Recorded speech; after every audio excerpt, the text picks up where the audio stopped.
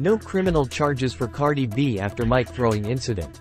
Cardi B has been cleared in a criminal battery investigation in Las Vegas after a mid-concert incident in which she hurled a microphone at her fans after one doused her with a drink, according to TMZ. The WAP hitmaker's lawyers confirmed to the tabloid that no charges would be filed in relation to the July 29 incident. On behalf of Cardi, we appreciate the Las Vegas Metropolitan Police Department's diligent and prompt resolution of this matter, the attorneys said. In a statement to CLOS TV, a police spokesperson said, after a thorough review of this case and with the consultation from the Clark County District Attorney's Office, this case has been closed as having insufficient evidence.